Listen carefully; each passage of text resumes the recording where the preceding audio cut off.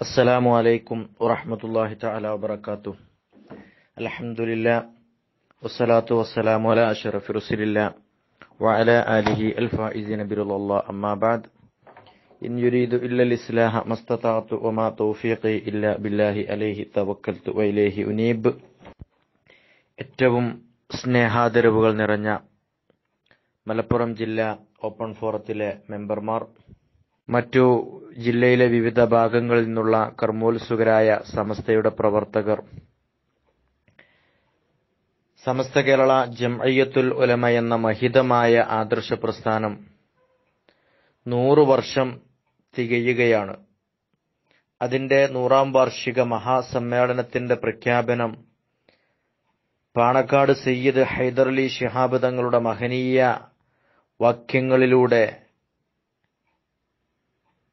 നമ്മൾ ശ്രവണഫുടങ്ങളിലൂടെ അലയടിച്ച് കേൾക്കുകയാണ്. ഇന്നും ആ ധന്യമുഹൂർത്തത്തെ വരവേറ്റുകൊണ്ട് നമ്മൾ ഈ സംഘടിപ്പിക്കുന്ന ആദർശ ക്യാമ്പയിൻ എന്തുകൊണ്ടും കാലോചിതമാണ്, അവസരോചിതമാണ്.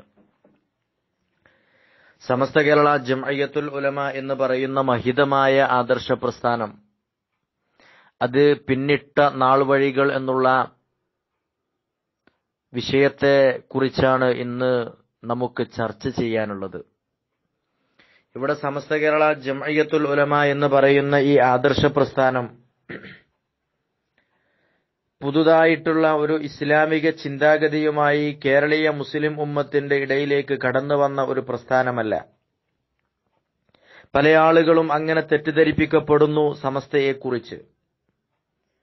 സമസ്ത കേരള ജംഇയ്യത്തുൽ ഉലമ ഒരു പുതിയ ആശയവുമായിട്ട് ജനങ്ങളുടെ ഇടയിലേക്ക് സംവദിക്കുന്നതിന് വേണ്ടി കടന്നു വന്നു എന്നുള്ള രൂപത്തിൽ. ഇവിടെ ഗൗരവത്തോടുകൂടി നമ്മൾ അറിഞ്ഞിരിക്കേണ്ട കാര്യം,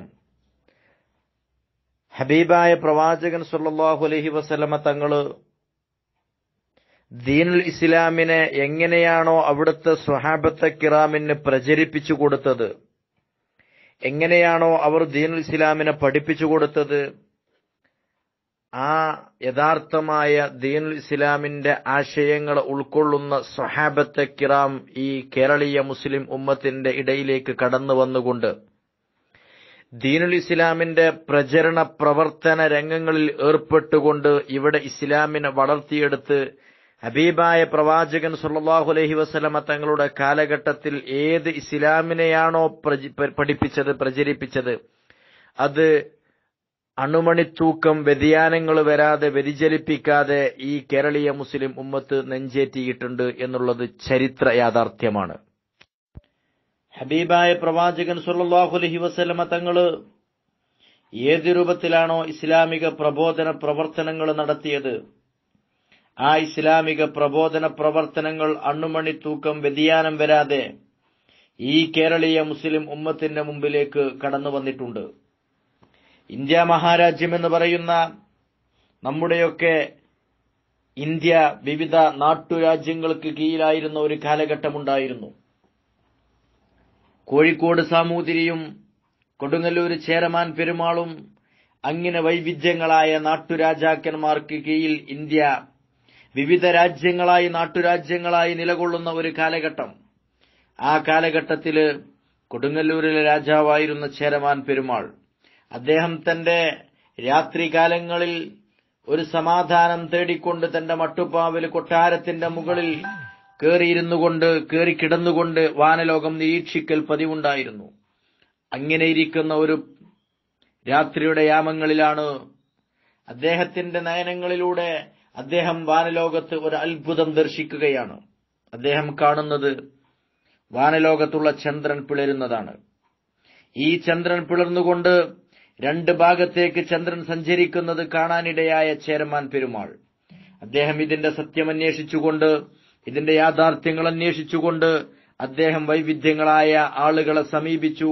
വിവിധ രാജ്യങ്ങളിൽ നിന്ന് കടന്നുവരുന്ന വ്യാപാരികളെ സമീപിച്ചു. കൊടുങ്ങല്ലൂർ, കൊച്ചി നമുക്കെല്ലാവർക്കും അറിയാം, അന്നും വ്യാപാര കേന്ദ്രമായിരുന്നു. തുറമുഖങ്ങളുണ്ടായിരുന്നു.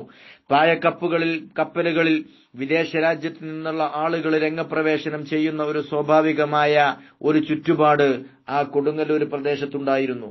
അവിടെ കടന്നുവരുന്ന വ്യാപാരികളുമായി താൻ കണ്ട അത്ഭുതത്തിന്റെ യാഥാർത്ഥ്യങ്ങൾ അന്വേഷിച്ചുകൊണ്ട് അദ്ദേഹം നടന്നു. അവസാനം അദ്ദേഹം കണ്ടെത്തിയ യാഥാർത്ഥ്യം അത് അറബികളിൽ നിന്നായിരുന്നു. അറബികൾ പറയുന്നു, മക്കയിൽ മുഹമ്മദ് മുസ്തഫ സ്വല്ലല്ലാഹു അലൈഹി വസല്ലമ തങ്ങള്, ആ പ്രവാചകൻ എന്ന് പറയുന്ന മുഹമ്മദ് നബി സ്വല്ലല്ലാഹു അലൈഹി വസല്ലമ തങ്ങൾ ജനങ്ങൾക്കിടയിൽ തന്റെ പ്രവാചകത്വത്തിന്റെ ദിവ്യബോധം തെളിയിക്കുന്നതിന് വേണ്ടി അബൂജഹലിനെ പോലുള്ള മക്കയിലെ കിങ്കരന്മാർ കൊണ്ടുവന്ന വാദപ്രതിവാദത്തിന് കൊണ്ടുവന്ന പണ്ഡിതന്മാർക്ക് മുമ്പിൽ അവർ അവതരിപ്പിക്കുന്നു. ആ ചന്ദ്രൻ പിളർത്താൻ വേണ്ടി ആവശ്യപ്പെടുമ്പോ ദൈവിക ശക്തി കൊണ്ട് അല്ലാഹു റബ്ബുൽ ഇസ്സത്തായ തമ്പുരാൻ നൽകിയ മുഅ്ജിസത്ത് കൊണ്ട് ഹബീബായ പ്രവാചകൻ സ്വല്ലല്ലാഹു അലൈഹി വസല്ലമ തങ്ങള് ആ ചന്ദ്രനെ പിളർത്തിയതാണെന്ന് അറബികൾ വിശദീകരിച്ചു കൊടുക്കുകയാണ്. ഈ സത്യം യാഥാർത്ഥ്യം മനസ്സിലാക്കിക്കൊണ്ട് തന്റെ നയനനേത്രങ്ങളെ കൊണ്ട് കണ്ട യാഥാർത്ഥ്യത്തെ ഉൾക്കൊള്ളുന്നതിന് വേണ്ടി ഹബീബായ പ്രവാചകനെ നേരിൽ കാണുന്നതിന് വേണ്ടി ഇസ്ലാം ആശ്ലേഷിക്കുന്നതിന് വേണ്ടിയിട്ട് ചേരമാൻ പെരുമാൾ മക്കയിലേക്ക് പോയി. മക്കയിൽ കടന്നു ചെന്നു.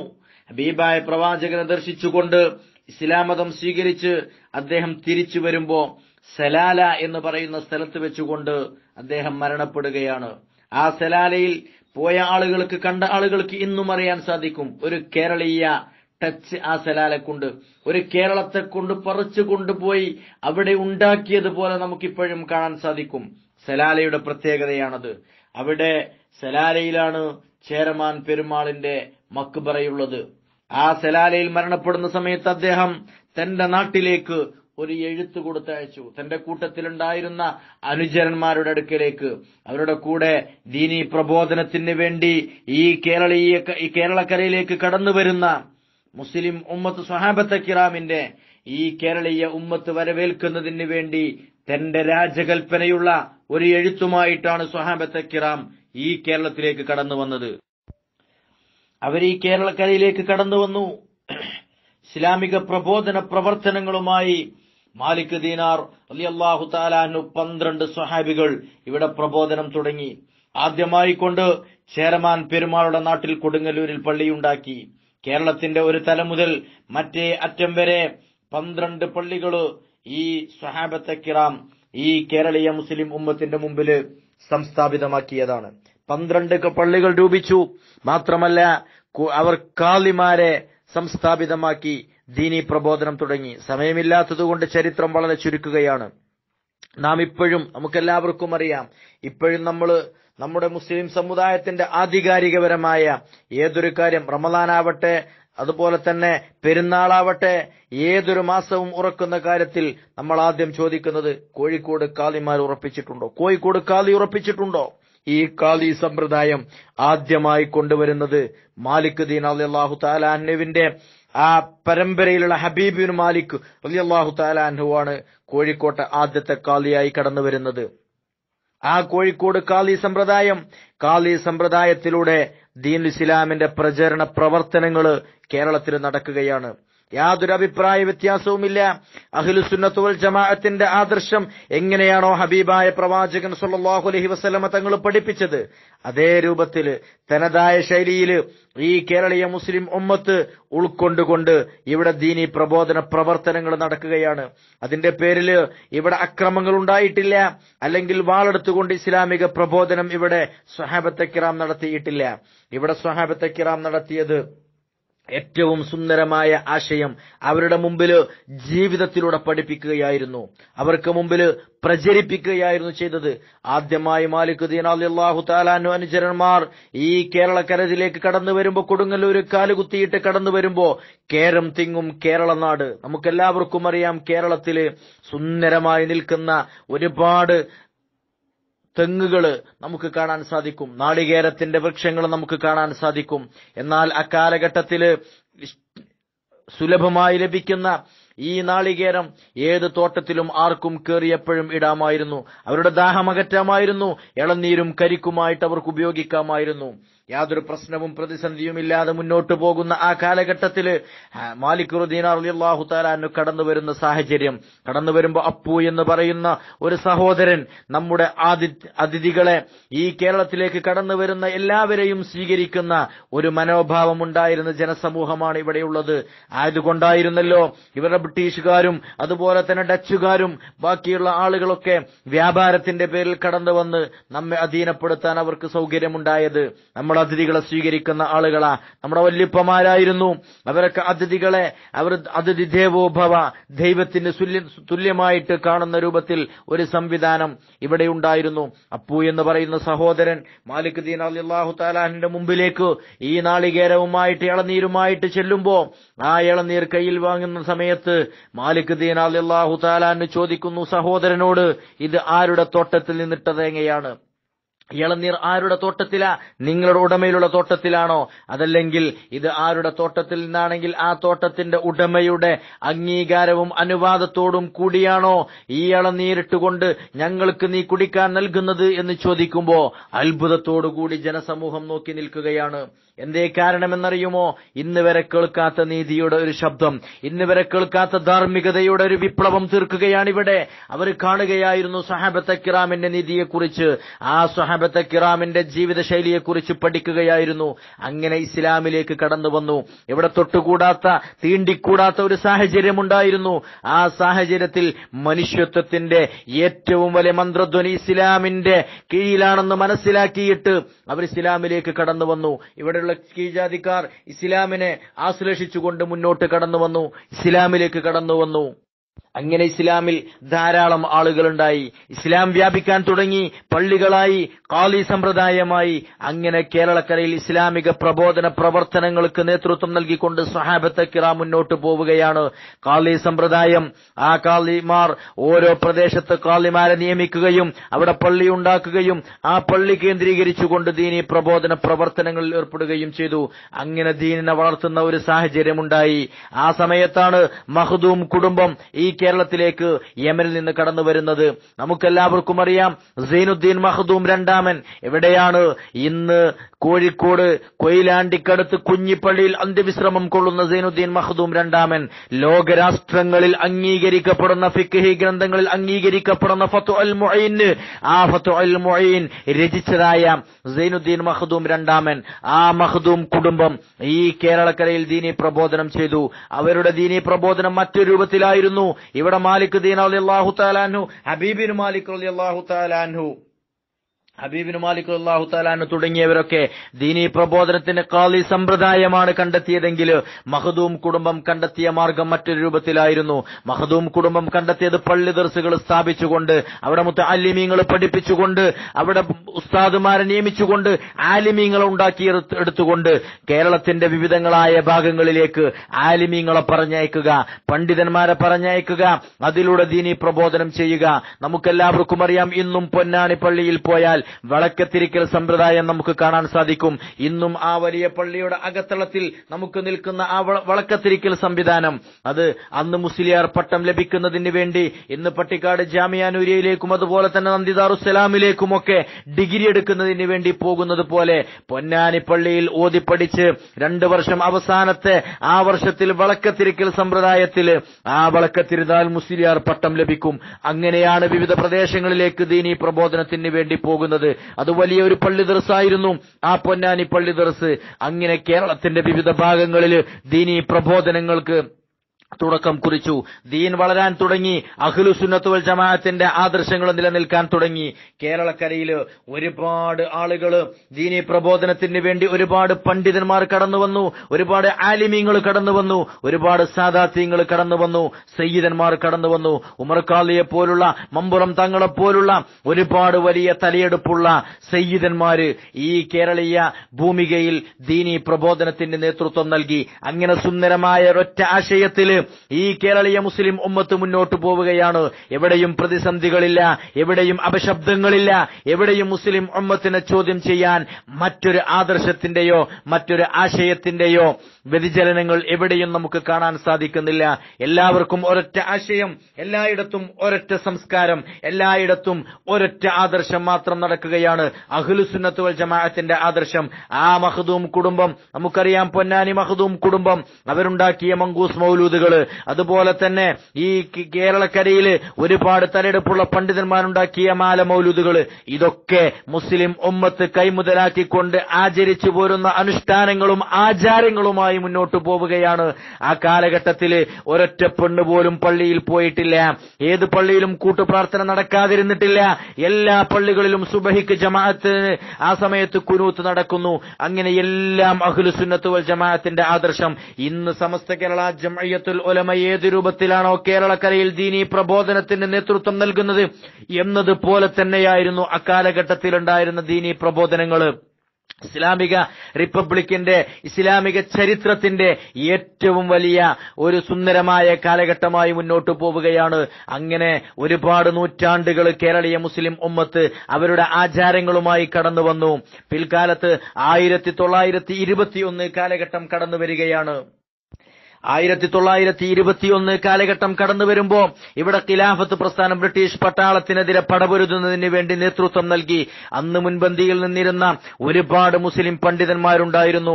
അന്നത്തെ ഒരുപാട് മുസ്ലിം നേതാക്കന്മാരുണ്ടായിരുന്നു. ആ നേതാക്കന്മാർ ഖിലാഫത്ത് പ്രസ്ഥാനത്തിന് നേതൃത്വം നൽകി ബ്രിട്ടീഷ് പട്ടാളത്തിനെതിരെ മുസ്ലിം യുവാക്കൾ അണിനിരന്നപ്പോ നമുക്കറിയാം, മഹാനായ സയ്യിദ് മമ്പുറം തങ്ങളെപ്പോലുള്ള, ഉമർ ഖാലിയെപ്പോലുള്ള ഒരുപാട് മഹാരഥന്മാർ ആ ബ്രിട്ടീഷ് പട്ടാളത്തിനെതിരെ സന്ധിയില്ലാ സമരം പ്രഖ്യാപിച്ച ആളുകളാണ്.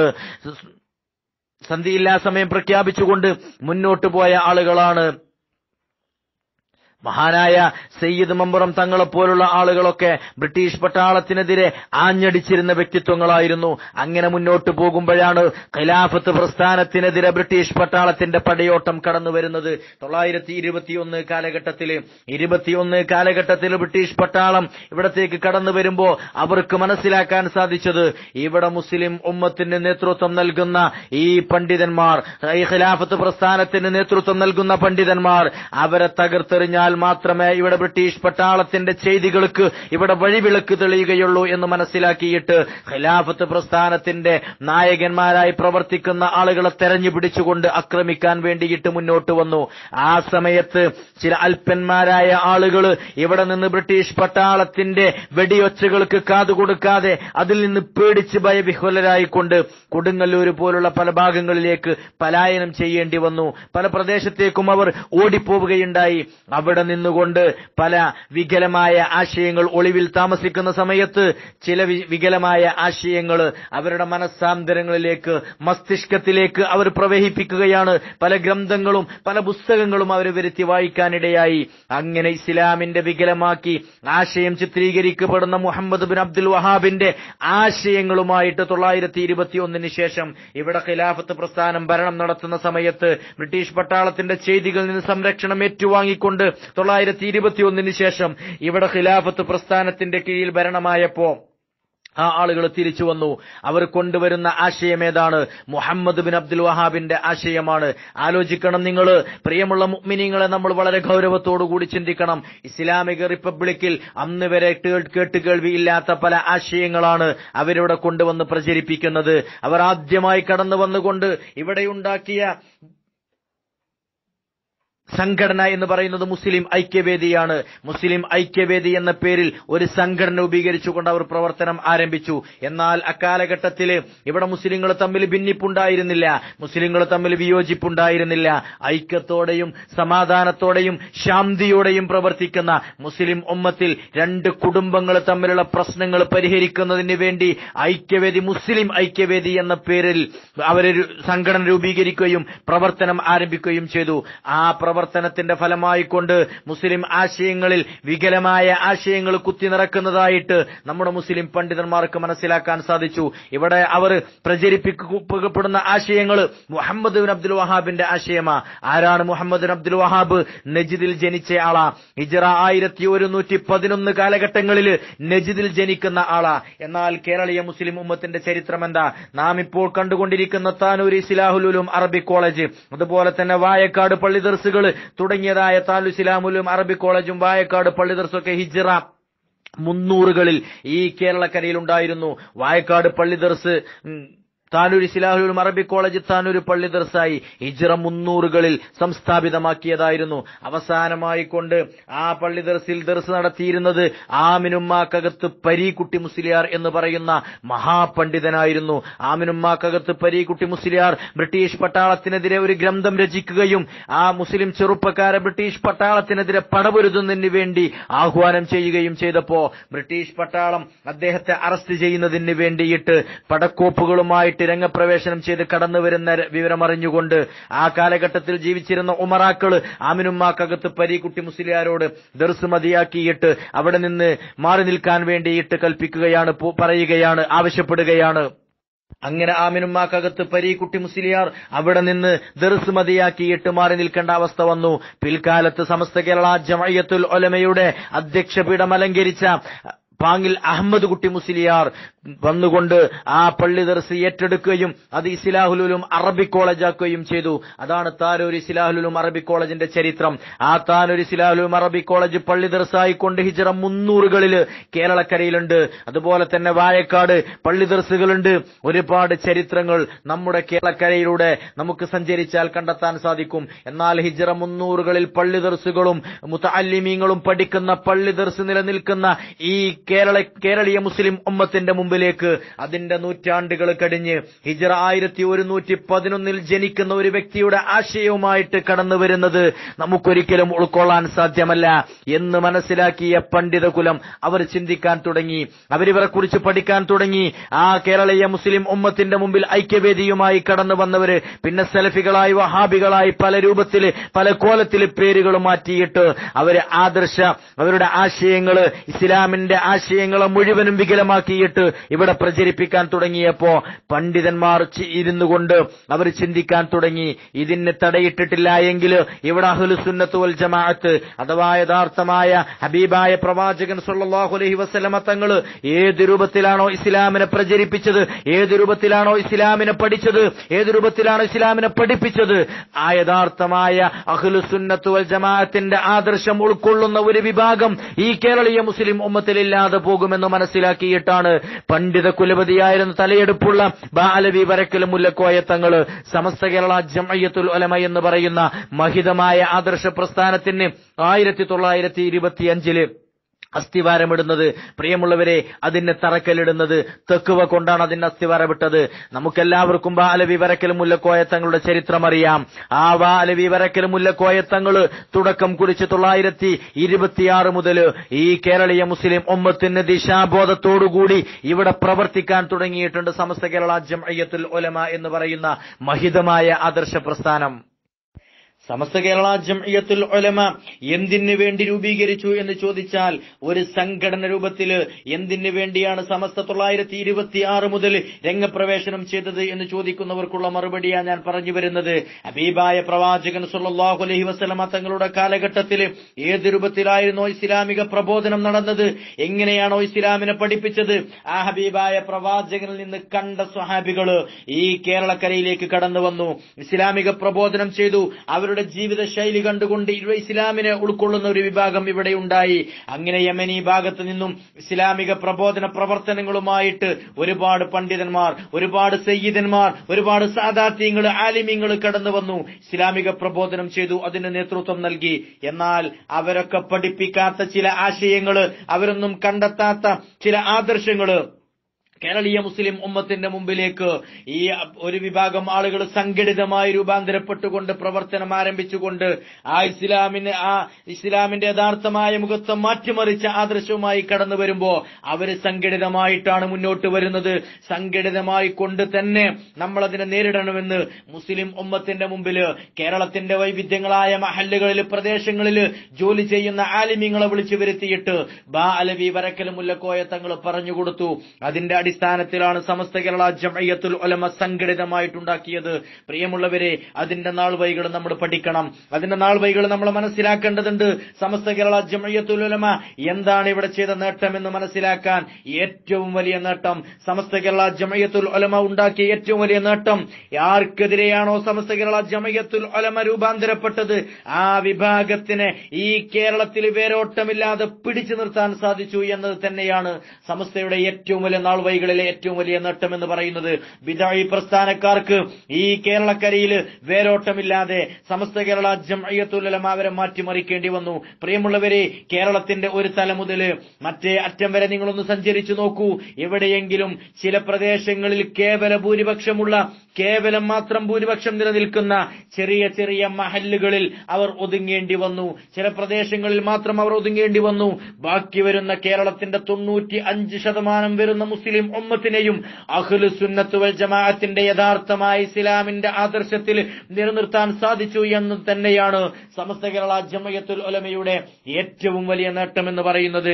926 മുതൽ സമസ്തയുടെ ഓരോ പ്രവർത്തനങ്ങളെയും നമ്മൾ മനസ്സിലാക്കേണ്ടതുണ്ട്. ഓരോ പ്രവർത്തനങ്ങളെയും നമ്മൾ പഠിക്കേണ്ടതുണ്ട്.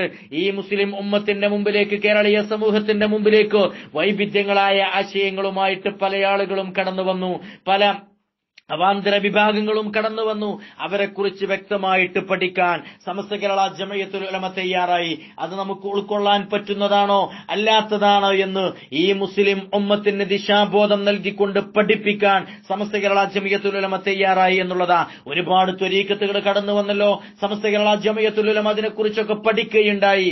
പഠിച്ചുകൊണ്ട് മുസ്ലിം ഉമ്മത്തിന് ദിശാബോധം നൽകിക്കൊണ്ട് സമസ്ത കേരള ജംഇയ്യത്തുൽ ഉലമ ആവശ്യമാകുന്ന ഘട്ടങ്ങളിൽ അതിനെക്കുറിച്ച് മനസ്സിലാക്കാൻ സമസ്ത മുന്നോട്ട് വന്നു എന്നത് ഈ സമസ്തയുടെ നാൾ വഴികളിലെ ഏറ്റവും വലിയ നേട്ടമായിട്ട് നമുക്ക് വിലയിരുത്താൻ സാധിക്കും. അതുപോലെ തന്നെ ഈ മുസ്ലിം ഉമ്മത്തിലെ സാംസ്കാരികപരമായി, വിദ്യാഭ്യാസപരമായി ഏറ്റവും വലിയ ഉയർച്ചയിലേക്ക് സമസ്ത കേരള ജംഇയ്യത്തുൽ ഉലമ ഈ സമൂഹത്തെ കൊണ്ടുപോയി എന്നത് മറ്റൊരു നേട്ടമാണ്. പ്രിയമുള്ളവരെ, നമ്മൾ മനസ്സിലാക്കേണ്ടത്, നമുക്കെല്ലാവർക്കും അറിയാം, ഇന്ത്യ സ്വതന്ത്രമാകുന്ന 1947 ഇന്ത്യ സ്വതന്ത്രമാവുകയാണ്. ആ ഇന്ത്യ സ്വതന്ത്രമാകുമ്പോ ആ കാലഘട്ടത്തിൽ മതം പഠിപ്പിച്ചിരുന്നത് ഭൗതിക കലാലയങ്ങളിലായിരുന്നു, സ്കൂളുകളിലായിരുന്നു. സ്വതന്ത്ര ഇന്ത്യയിൽ ഒരൊറ്റ മതത്തിന്, ഏതെങ്കിലും ഒരു മതത്തിന് ആ ഭൗതികമായ കലാലയങ്ങളിൽ അവരുടെ മതം പഠിപ്പിക്കാനുള്ള അവകാശം ഉണ്ടാവുകയില്ല എന്നുള്ള ഒരു നിയമം കടന്നു വരികയാണ്. അങ്ങനെ സ്കൂളുകളിൽ നിന്ന് മതം പഠിപ്പിക്കാനുള്ള അവകാശം നിഷേധിക്കപ്പെടുകയാ. എന്നാൽ ദീർഘവീക്ഷണമുള്ള നമ്മുടെ ബാഫക്കി തങ്ങളെ പോലുള്ള പണ്ഡിതന്മാർ മുൻപ് തന്നെ മദ്രസ പ്രസ്ഥാനത്തിന്റെ ആവശ്യകതയെക്കുറിച്ച് സമസ്തയിൽ ചർച്ച ചെയ്തിരുന്നു. ആ ഒരു കാലഘട്ടത്തിൽ ഈ 1947 ഇന്ത്യ സ്വതന്ത്രമായതിനു ശേഷം ഭൗതിക കലാലയങ്ങളിൽ നിന്ന് മതപഠനത്തിന് അവസരം നിഷേധിക്കപ്പെടുമ്പോ 50 കാലഘട്ടത്തിൽ സമസ്ത കേരള ഇസ്ലാം മത വിദ്യാഭ്യാസ ബോർഡിന് തുടക്കം കുറിക്കുകയാണ്. അതിലൂടെ ദീനീ ബോധം നമ്മുടെ മക്കൾക്ക് നൽകുകയാണ്, ധാർമ്മിക ബോധം നൽകുകയാണ്. ആ ബോധത്തിലൂടെയാണ് സമസ്ത കേരള ജംഇയ്യത്തുൽ ഉലമ ഇന്ന് കേരളീയ മുസ്ലിം ഉമ്മത്തിനെ ഏറ്റവും വലിയ ഉന്നതമായ ശ്രേണിയിലേക്ക് കൊണ്ടെത്തിച്ചിട്ടുള്ളത്. അതിനെക്കുറിച്ച് മനസ്സിലാക്കണമെങ്കിൽ ഇതര സംസ്ഥാനങ്ങളിലേക്ക് നമ്മൾ പോവേണ്ടിയിരിക്കുന്നു. തമിഴ്നാട് പോലുള്ളതായ മറ്റു കേരളത്തിന്റെ ഇതര സംസ്ഥാനങ്ങൾ നമ്മുടെ മക്കള് രാവിലെ 7 മണിയാകുന്ന സമയത്ത് തന്റെ റബ്ബിനെ കുറിച്ച് പഠിക്കാൻ, തന്റെ പ്രവാചകനെ കുറിച്ച് പഠിക്കാൻ, തന്റെ മാതാവിനെ കുറിച്ച് പഠിക്കാൻ, തന്റെ പിതാവിന്റെ കർമ്മബോധത്തെക്കുറിച്ച് പഠിക്കാൻ, പുസ്തകവും എടുത്ത് ധാർമ്മികമായ മൂല്യങ്ങളെക്കുറിച്ച് മനസ്സിലാക്കാൻ മദ്രസകളിലേക്ക് പോകുമ്പോ പാവപ്പെട്ട പിഞ്ചുമക്കൾക്ക് ഒരു ഏകീകൃതമായ വിദ്യാഭ്യാസ സ്ഥാപനങ്ങളില്ലാതെ ഇതര സ്റ്റേറ്റുകളിൽ പ്രയാസപ്പെടുകയാണ്. ദീനീ ബോധമില്ലാതെ നമ്മുടെ മക്കള്, മുസ്ലിം ഉമ്മത്തിന്റെ മക്കള് തെരുവീതികളിൽ അലഞ്ഞു തിരിയുന്നത് നമ്മൾ കണ്ടുകൊണ്ടിരിക്കുകയാണ്. പ്രിയമുള്ളവരെ, നമുക്കറിയാം, ഇന്ത്യയുടെ ന്യൂനപക്ഷങ്ങളെക്കുറിച്ച് പഠിക്കാൻ, ന്യൂനപക്ഷ അവകാശങ്ങളെക്കുറിച്ച് പഠിക്കാൻ, അവരുടെ പ്രയാസങ്ങളെക്കുറിച്ച് പഠിക്കാൻ ഇന്ത്യയുടെ ഇന്ദ്രപ്രസ്ഥത്തിലിരിക്കുന്ന ഭരണാധികാരികള് 2 കമ്മീഷനെ ഈ കേരളക്കരയിൽ ഇന്ത്യയിൽ നിയമിക്കുകയുണ്ടായി. SHR committee, Ravindranath SHR committee report ഇന്ത്യയുടെ ഭരണാധികാരികൾക്ക് മുമ്പിൽ വെക്കുമ്പോ ഇവിടെ ന്യൂനപക്ഷങ്ങളുടെ അവസ്ഥയുടെ പരിതാപകരമായ അവസ്ഥയെക്കുറിച്ചാണ് റിപ്പോർട്ടിൽ സമർപ്പിക്കുന്നത്. എന്നാൽ ഇന്ത്യയിൽ ന്യൂനപക്ഷങ്ങളിൽ, വിശിഷ്യ മുസ്ലിം സമൂഹത്തിൽ ഏറ്റവും ഉന്നതമായ ശ്രേണിയിൽ നിൽക്കുന്ന ഒരു വിഭാഗമുണ്ട്. അത് കേരളീയ മുസ്ലിം ഉമ്മത്താണ്. ആ കേരളീയ മുസ്ലിം ഉമ്മത്തിന് ഈ ശ്രേണിയിലേക്ക് ഉയരാൻ മാത്രം സജ്ജമാകുന്ന രൂപത്തിലേക്ക് മുസ്ലിം ഉമ്മത്തിനെ കൈപിടിച്ചുയർത്തിയത് സമസ്ത കേരള ജംഇയ്യത്തുൽ ഉലമയാണ്. വിദ്യാഭ്യാസ മേഖലയിൽ സമസ്ത കൈവരിച്ച ഒരുപാട് നേട്ടങ്ങളുണ്ട്. നമുക്കറിയാം, സമസ്ത കേരള ജംഇയ്യത്തുൽ ഉലമയുടെ കീഴിൽ പ്രവർത്തിക്കുന്ന ജാമിയ നൂരിയ അറബിക് കോളേജിന്റെ പട്ടിക്കാട് ജാമിയയുടെ കീഴിൽ എഞ്ചിനീയർ കോളേജുകൾ പ്രവർത്തിക്കുന്നു. അതുപോലെ തന്നെ ദാറുൽ ഹുദ ഇസ്ലാമിക് യൂണിവേഴ്സിറ്റികൾ പ്രവർത്തിക്കുന്നു. ഇന്ത്യയിലെ 5 യൂണിവേഴ്സിറ്റികൾക്ക് തുല്യമായിട്ട് ഒരു സർട്ടിഫിക്കറ്റ് ക്വാളിഫിക്കേഷൻ ഈ ഇന്ത്യ മഹാരാജ്യത്ത് സംവിധാനിക്കാൻ സാധിക്കുന്ന ഒരു മതസംഘടനയുണ്ടെങ്കിൽ അത് സമസ്ത കേരള ജംഇയ്യത്തുൽ ഉലമയാണെന്ന് ആർജവത്തോടെ നമുക്ക് പറയാൻ സാധിക്കും. ദാറുൽ ഹുദ ഇസ്ലാമിക് യൂണിവേഴ്സിറ്റി അലിഗഡ് യൂണിവേഴ്സിറ്റിയെ പോലെ, കാലിക്കറ്റ് യൂണിവേഴ്സിറ്റിയിൽ നിന്ന് ഡിഗ്രി എടുക്കുന്നവരെ പോലെയാണ് ആ ദാറുൽ ഹുദ ഇസ്ലാമിക് യൂണിവേഴ്സിറ്റിയിൽ. എന്താ അവരുടെ ക്വാളിഫിക്കേഷൻ?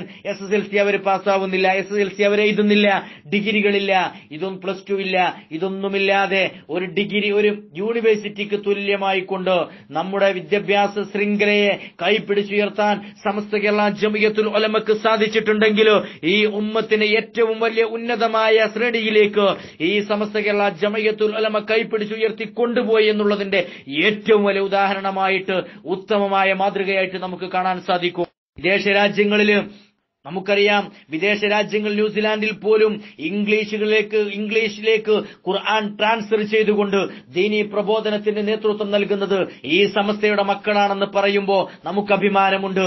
ഇതര സ്റ്റേറ്റുകളില് വിദ്യാഭ്യാസപരമായി ബോധമില്ലാത്ത ഒരു സമൂഹം, വിദ്യാഭ്യാസപരമായി ധാർമ്മികപരമായി മൂല്യമില്ലാത്ത ഒരു സമൂഹം, ബംഗാൾ പോലെ, അതുപോലെ തന്നെ ആന്ധ്രാപ്രദേശ് പോലുള്ള പ്രദേശങ്ങളിൽ പോയിട്ട് ഇസ്ലാമിക റിപ്പബ്ലിക്കിന്റെ ഇസ്ലാമിക പ്രചോദന പ്രവർത്തനങ്ങൾ തുടക്കം കുറിച്ചുകൊണ്ട് ദീനീ സ്ഥാപനങ്ങൾ തുടക്കം കുറിക്കാൻ, ദീനീ സംരംഭങ്ങൾക്ക് തുടക്കം കുറിക്കാൻ, ദീനീ പ്രബോധനങ്ങൾക്ക് തുടക്കം കുറിക്കാൻ ഈ ദാറുൽ ഹുദയുടെയും അതുപോലെ തന്നെ സമസ്ത കേരള ജംഇയ്യത്തുൽ ഉലമയുടെയും മക്കളാണ്, വിദ്യാർത്ഥികളാണ്, അവിടെ നിന്ന് വാർത്തെടുക്കുന്ന സന്താനങ്ങളാണ് അതിന് നേതൃത്വം നൽകുന്നത് എന്ന് പറയുമ്പോൾ അഭിമാനത്തോടുകൂടി സമസ്ത കേരള ജംഇയ്യത്തുൽ ഉലമ നമുക്കുണ്ടാക്കി തന്ന ആർജവമായ ഈ ഒരു വിപ്ലവകരമായ മുന്നേറ്റം നമുക്ക് അഭിമാനത്തോടുകൂടി സ്മരിക്കാൻ സാധിക്കുന്നതാണ്.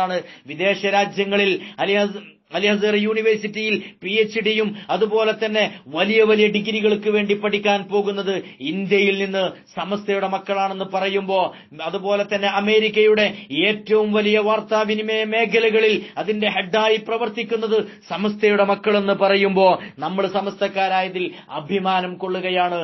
കാലോചിതമായിട്ട് ഈ മുസ്ലിം ഉമ്മത്തിന്, കേരളീയ മുസ്ലിം ഉമ്മത്തിന് എന്ത് അനിവാര്യമായി വന്നിട്ടുണ്ടോ അത് മുഴുവനും സമസ്ത കേരള ജംഇയ്യത്തുൽ ഉലമ കാലോചിതമായിട്ട് ഈ മുസ്ലിം ഉമ്മത്തിന്റെ മുമ്പിൽ സമർപ്പിച്ചിട്ടുണ്ട്, മുസ്ലിം ഉമ്മത്തിന്റെ മുമ്പിൽ നൽകിയിട്ടുണ്ട് എന്നുള്ളത് വളരെ വ്യക്തമായിട്ട് ചരിത്രങ്ങളിലൂടെ നമുക്ക് തെളിയിക്കാൻ സാധിക്കുന്നതാണ്. പ്രിയമുള്ളവരെ, കാലോചിതമായിട്ട് മുസ്ലിം സമൂഹത്തിന്റെ ഇടയിൽ എന്ത് അപശബ്ദങ്ങൾ കടന്നു വന്നിട്ടുണ്ടോ, എന്ത് പ്രയാസങ്ങൾ നേരിടേണ്ടി വന്നിട്ടുണ്ടോ അതിനെ നേരിടാൻ സമസ്ത കേരള ജംഇയ്യത്തുൽ ഉലമ മുന്നോട്ട് വന്നിട്ടുണ്ട്. നമുക്കെല്ലാവർക്കും അറിയാം, 80 കാലഘട്ടത്തില് ഇസ്ലാമിന്റെ ശരീഅത്തിനെ ചോദ്യം ചെയ്യുന്ന ഒരു പ്രവണതയുമായി കടന്നു വന്നു.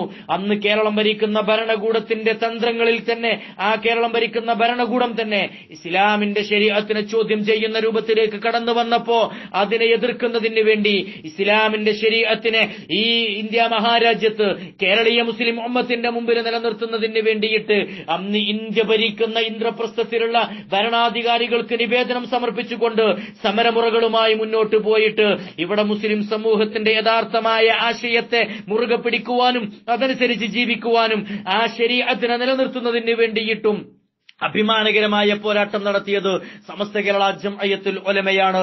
ആലോചിക്കൂ നിങ്ങൾ, ആ 1926 മുതൽ ഇന്ന് 2018 വന്നു നിൽക്കുന്ന സമസ്ത കേരള ജംഇയ്യത്തുൽ ഉലമ ഒരുപാട് ആരോപണങ്ങൾ നേരിടേണ്ടി വന്നിട്ടുണ്ട്, ഒരുപാട് ശത്രുക്കളുടെ മുഖങ്ങൾ കാണേണ്ടി വന്നിട്ടുണ്ട്. എന്നാൽ അടിപ്പതറാതെ സമസ്ത കേരള ജംഇയ്യത്തുൽ ഉലമയുടെ ആദർശങ്ങളില്, ആശയങ്ങളില് വണ്ണുമണി തൂക്കം വ്യതിയാനങ്ങൾ വരാതെ, പറഞ്ഞ വാക്കുകൾ മാറ്റി പറയാതെ അതേ യഥാർത്ഥമായ ആശയം ആ ഹബീബായ പ്രവാചകൻ സല്ലല്ലാഹു അലൈഹി വസല്ലമ തങ്ങൾ ഏതൊരു ആശയത്തെയാണോ ഈ മുസ്ലിം ഉമ്മത്തിന് പരിചയപ്പെടുത്തിയത് അതേ ആശയം 1926 മുതൽ അതിന്റെ മുമ്പ് കേരളക്കരയിൽ ഉണ്ടായിരുന്ന ആശയം 1926 ശേഷം ഇന്ന് വരെ ഒരൊറ്റ ആശയത്തിലും മാറ്റം വരുത്തേണ്ടി വന്നിട്ടില്ല. എന്നാൽ സമസ്ത കേരള ജംഇയ്യത്തുൽ ഉലമ രൂപാന്തരപ്പെടുത്തുന്നതിന് അവസരമുണ്ടാക്കിയ ബിദ്അഈ പ്രസ്ഥാനങ്ങൾ ആ 90 വർഷങ്ങൾക്ക് മുൻപ് അവർ പറഞ്ഞ തൗഹീദ് ഉണ്ടായിരുന്നു. ആ തൗഹീദിന്റെ പേരിൽ മാറ്റി പറഞ്ഞ് ഇന്ന് 7ഉം അതിലപ്പുറവും വിഭാഗമായിട്ട് മാറേണ്ടി വന്നത് അവരുടെ ആശയ പാപ്പരത്വമാണ്. അവർ പറഞ്ഞ വാക്കുകൾ മാറേണ്ടി വന്നതാണ്. തൗഹീദിന്റെ പേരിലാണ് അവർ മുഴുവനും ചിന്ന ഭിന്നമായത്. തൗഹീദിന്റെ പേരിലാണ് അവർ ശണ്ട കൂടേണ്ടി വന്നത്. തൗഹീദിന്റെ പേരിലാണ് അവർ പിളരേണ്ടി വന്നത്. തൗഹീദിന്റെ പേരിലാണ് അവർക്ക് മുഴുവനും പ്രയാസവും പ്രതിസന്ധിയും ഉണ്ടായത്. ആ തൗഹീദിന്റെ പേരിലായിരുന്നു അവർ സമസ്ത കേരള ജംഇയ്യത്തുൽ ഉലമയുടെ സമസ്ത കേരള ജമിയത്തുൽ ഉലമക്കെതിരെ അവർ പ്രസംഗിക്കാൻ വന്നത്. ആ തൗഹീദിന്റെ പേരിൽ തന്നെയാണ് അവരും ഇന്ന് പരസ്പരം അങ്ങോട്ടും ഇങ്ങോട്ടും തെരുവീതികളിൽ പിച്ച് ചീന്തുന്ന അവസ്ഥയിലേക്ക് വന്നത്. ആ തൗഹീദിന്റെ പേരിലാണ് ഇന്ന് വിദേശ രാജ്യങ്ങളിലേക്ക് ആടുമേക്കാൻ വേണ്ടിയിട്ട് പോകുന്ന തീവ്രവാദ പ്രവർത്തന പ്രവണതയിലേക്ക് തന്റെ അനുയായികളെ കൊണ്ടുപോവേണ്ടി വന്നത്. ആ തൗഹീദിന്റെ പേരില അവരുടെ ആശയങ്ങൾ എത്ര പ്രാവശ്യമാണ് അവർ മാറ്റിയത്, അവരുടെ ആദർശങ്ങൾ എത്ര പ്രാവശ്യമാണ് അവർക്ക് മാറ്റേണ്ടി വന്നത്. എന്നാൽ സമസ്ത കേരള ജമിയത്തുൽ ഉലമക്ക് ഇന്ന് വരെ പറഞ്ഞ ആശയങ്ങളെ മാറ്റേണ്ടി വന്നിട്ടില്ല, ആദർശങ്ങളെ മാറ്റേണ്ടി വന്നിട്ടില്ല. തുടക്കത്തിൽ എന്താണോ സമസ്ത പറഞ്ഞത് അത് ഇന്നും പറയുന്നു. കാരണം ഇത് യഥാർത്ഥമായ ഇസ്ലാമിന്റെ മുഖമാണെന്ന് മനസ്സിലാക്കുന്നു. ആ കാലഘട്ടത്തിൽ ഈ സമസ്തയുടെ ഈ നാൾവഴികളിൽ ഒരുപാട് ശത്രുക്കൾ കടന്നു വന്നിട്ടുണ്ടല്ലോ. നമ്മുടെ സമസ്തക്കകത്ത് നിന്ന് തന്നെ പല വിഭാഗത്തിലുള്ള ആളുകളും കടന്നു വന്നു, ശത്രുതയിലൂടെ കടന്നു വന്നു. നമുക്കറിയാം, സമസ്തയുടെ അധ്യക്ഷപീഠത്തിലിരുന്ന സദഖത്തുള്ള ഉസ്താദിനെ പോലുള്ള ആളുകൾ ചില അഭിപ്രായ വ്യത്യാസങ്ങളിൽ മാറി നിൽക്കേണ്ടി വന്നിട്ടുണ്ട്. അവർ സംസ്ഥാന എന്ന് പറയുന്ന ഒരു സംഘടന ഉണ്ടാക്കിയിട്ട് സമസ്തക്ക് ബദലാവാതെ അവർ പ്രവർത്തിക്കേണ്ടി വന്നു. അങ്ങനെ ഒരുപാട് ആളുകൾ തബ്ലീഗ് ജമാഅത്ത് കടന്നു വന്നു, അങ്ങനെ ഒരുപാട് ത്വരീഖത്തുകൾ കടന്നു വന്നു, ഒരുപാട് സംഘടനകൾ കടന്നു വന്നു, അഖില കേരള ജമിയത്തുൽ ഉലമ കടന്നു വന്നു.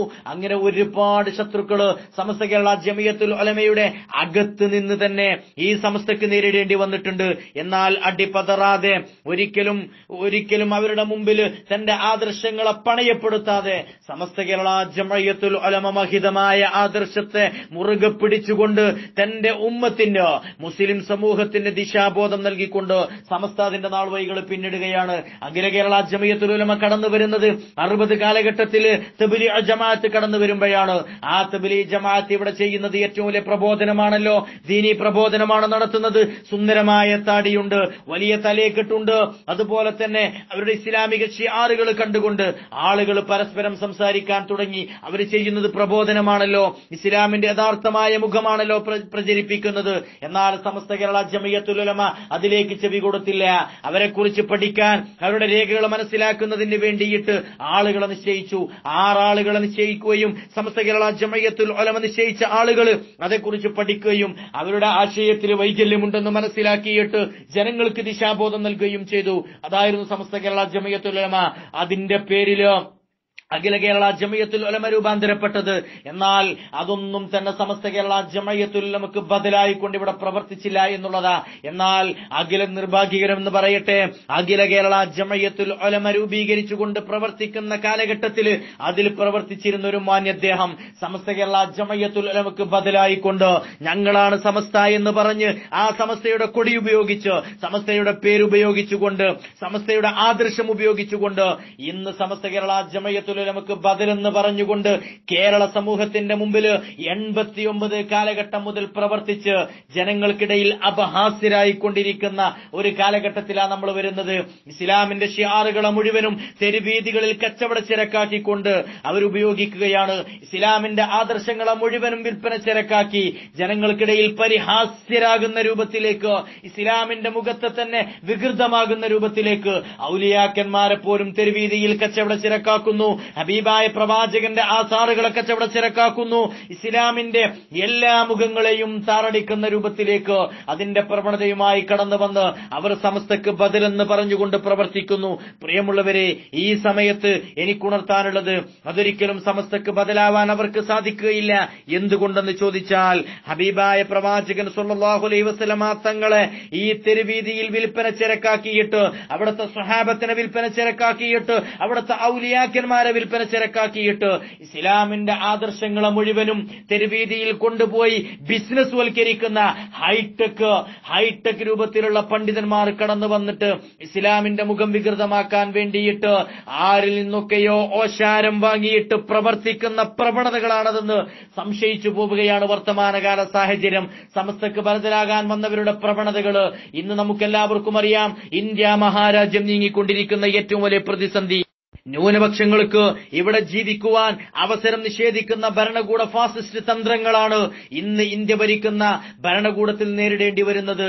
ഇന്ത്യ മഹാരാജ്യം ഭരിച്ചുകൊണ്ടിരിക്കുന്ന ഭരണകൂടം പോലും ഇവിടെ ന്യൂനപക്ഷങ്ങളെ ഹിംസിക്കുന്നതിന് വേണ്ടി, ആക്രമിക്കുന്നതിന് വേണ്ടി, ഇല്ലായ്മ ചെയ്യുന്നതിന് വേണ്ടി, വിശിഷ്യ മുസ്ലിം ഉമ്മത്തിനെ ഇല്ലായ്മ ചെയ്യുന്നതിന് വേണ്ടി കേന്ദ്രത്തിന്റെയും കേരളത്തിന്റെയും ഭരണകൂടം അജണ്ടകൾ നടപ്പാക്കിക്കൊണ്ടിരിക്കുന്ന ഈ സാഹചര്യത്തിൽ ആ ഭരണകൂടങ്ങൾക്ക് ഓശാന പാടിയിട്ട് നമ്മുടെ മുസ്ലിം ഉമ്മത്തിന്റെ ഇടയിൽ നിന്ന് തന്നെ ചിത്രതയുണ്ടാക്കുന്ന ഒരു വിഭാഗമായിട്ട് അവർ മാറിയിട്ടുണ്ട്.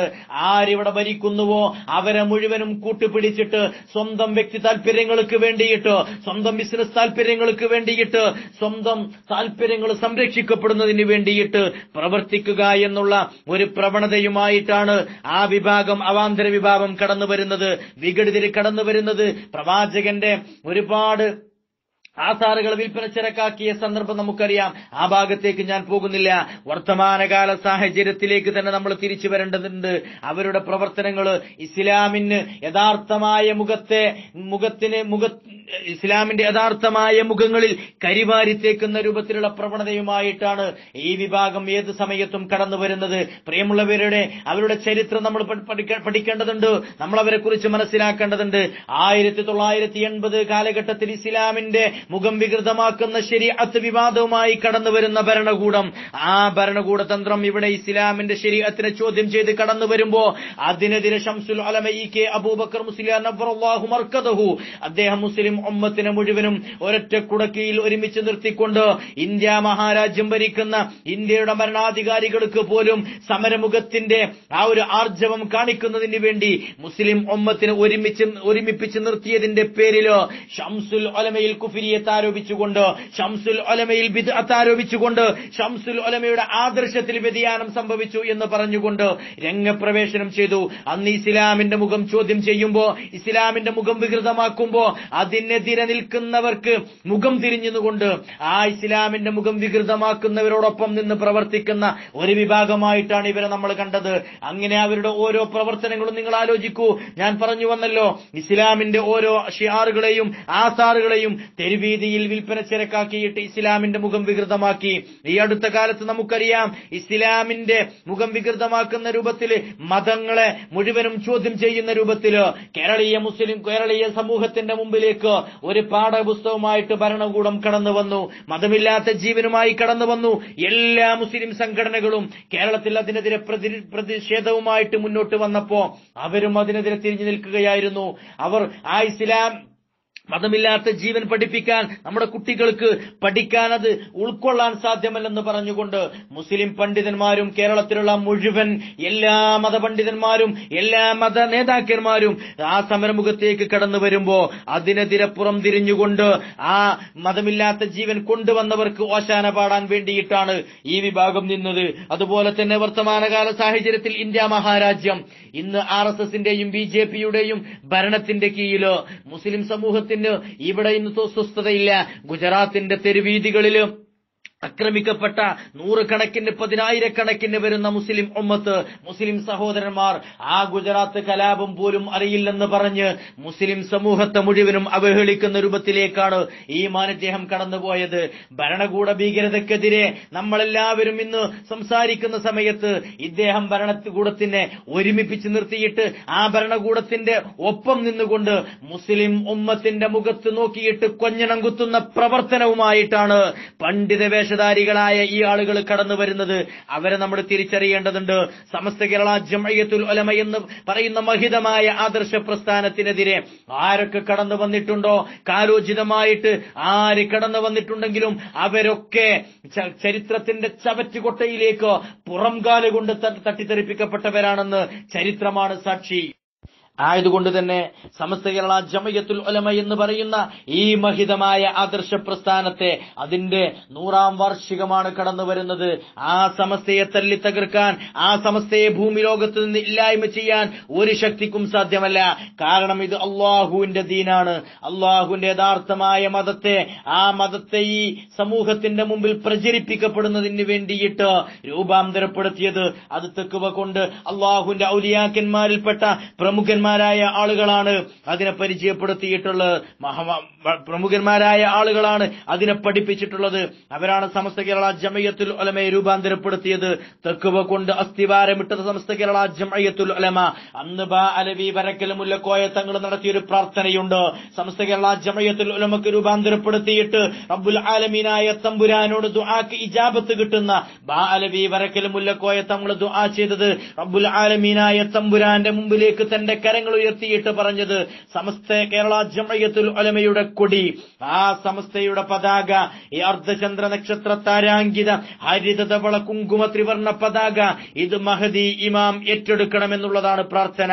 അത് മഹദി ഇമാം ഏറ്റെടുക്കുക തന്നെ ചെയ്യും. പ്രിയമുള്ളവരെ, ആ മഹദി ഇമാമിന്റെ കരങ്ങളിൽ എത്തിപ്പെടുന്നത് വരെ ഈ സമസ്ത കേരള ജമഅത്തുൽ ഉലമയുടെ ആദർശത്തിനോ അല്ലെങ്കിൽ അതിന്റെ അണികൾക്കോ ഉസ്താദുമാർക്കോ കോട്ടം സംഭവിപ്പിക്കാൻ ഏത് രാഷ്ട്രീയ കിങ്കരന്മാർ കൊടുകുത്തിയെ കടന്നു വന്നാലും സാധ്യമല്ല.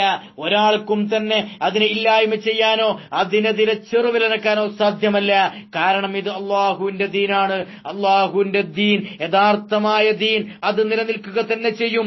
അതിനെതിരെ കടന്നു വരുന്ന ഏത് അപശബ്ദങ്ങളും ഏത് ചെറിയ യൂത്ത് ശബ്ദങ്ങളും ഇല്ലായ്മ ചെയ്യാൻ സമസ്ത കേരള ജമഅത്തുൽ ഉലമയുടെ ഏറ്റവും വലിയ തലയെടുപ്പുള്ള പണ്ഡിത ശിരോമണികള്, ഏറ്റവും വലിയ പണ്ഡിതന്മാർ തയ്യാറാണ്. ആർജവമുള്ള ഒരു പണ്ഡിത സഭയുടെ കീഴിലാണ് ഇന്നും സമസ്ത കേരള ജമഅത്തുൽ ഉലമ മുന്നോട്ട് പോകുന്നത്. അതിനെതിരെ കടന്നു വരുന്നവരുടെ മുഴുവൻ കുബുദ്ധിയും ഇല്ലായ്മ ചെയ്യുന്നതിന് വേണ്ടിയിട്ട് സമസ്ത കേരള ജമഅത്തുൽ ഉലമയുടെ ഓരോ പ്രവർത്തകരും സജ്ജരാണ് എന്ന് മാത്രം ഈ സമയത്ത് നിങ്ങൾ ഉണർത്തിക്കൊണ്ട് അല്ലാഹു റബ്ബുൽ ഇസ്സത്തായ തമ്പുരാൻ സമസ്ത കേരള ജമഅത്തുൽ ഉലമയുടെ കീഴിൽ അടിയുറച്ചു നിൽക്കാൻ, മരണം വരെ സമസ്തയുടെ കൊടി പിടിക്കാൻ അല്ലാഹു തൗഫീഖ് പ്രദാനം ചെയ്യുമാറാവട്ടെ എന്ന് ആത്മാർത്ഥമായി ദുആ ചെയ്തുകൊണ്ട് ഞാൻ എന്റെ ഈ ചെറിയ പ്രസംഗം അവസാനിപ്പിക്കുന്നു. വആഖിറു ദഅവാനാ അനിൽ ഹംദുലില്ലാഹി റബ്ബിൽ ആലമീൻ.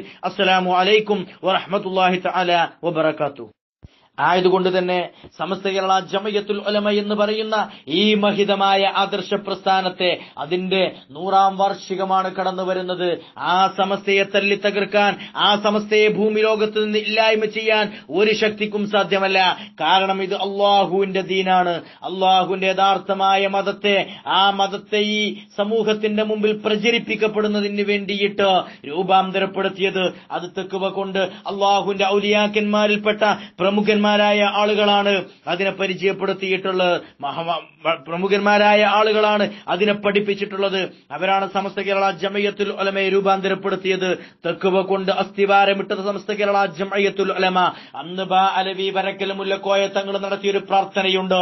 സമസ്ത കേരള ജമഅത്തുൽ ഉലമക്ക് രൂപാന്തരപ്പെടുത്തിയിട്ട് റബ്ബുൽ ആലമീനായ തമ്പുരാനോട് ദുആക്ക് ഇജാബത്ത് കിട്ടുന്ന അലവി വരക്കൽ മുല്ലക്കോയ തങ്ങൾ ദുആ ചെയ്തത് റബ്ബുൽ ആലമീനായ തമ്പുരാന്റെ മുമ്പിലേക്ക് തന്റെ കരങ്ങൾ ഉയർത്തിയിട്ട് പറഞ്ഞത് സമസ്ത കേരള ജമഅത്തുൽ ഉലമയുടെ കൊടി, ആ സമസ്തയുടെ പതാക, ഈ അർദ്ധചന്ദ്ര നക്ഷത്ര താരാങ്കിത ഹരിതധവള കുങ്കുമ ത്രിവർണ്ണ പതാക, ഇത് മഹദി ഇമാം ഏറ്റെടുക്കണമെന്നുള്ളതാണ് പ്രാർത്ഥന.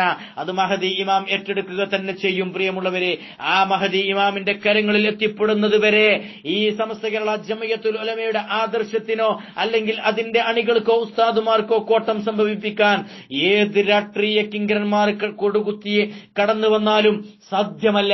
ഒരാൾക്കും തന്നെ അതിനെ ഇല്ലായ്മ ചെയ്യാനോ അതിനെതിരെ ചെറുവിലനക്കാനോ സാധ്യമല്ല. കാരണം ഇത് അള്ളാഹുവിന്റെ ദീനാണ്. അള്ളാഹുവിന്റെ ദീൻ, യഥാർത്ഥമായ ദീൻ, അത് നിലനിൽക്കുക തന്നെ ചെയ്യും.